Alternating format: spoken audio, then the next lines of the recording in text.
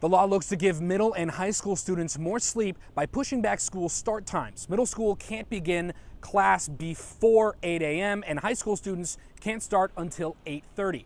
To get the process rolling, the district is asking parents for their feedback on 3 different options. Tonight, the first of 6 meetings where Palm Beach County parents get their opportunity to pick one of 3 school start times.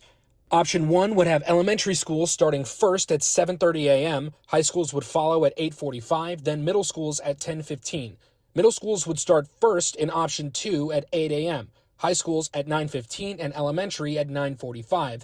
Option 3 would have high schoolers starting first at 8:30, elementary schools at 9, and middle schools at 10:20. Students like junior Ava Lepori says while the changes won't affect many current students, they're all for them. They all do agree on the time change for a later start time. Her mom, Lola, says she agrees and supports a time change, but wants better options. Wow, that's tough because I don't think any of them were ideal.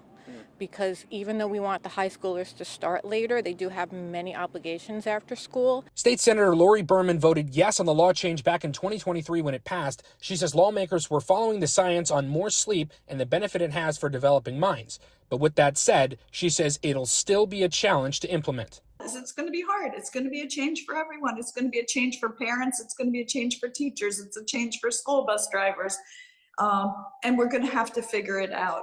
And for parents like Mark Hansen, he says, it's just about sleep.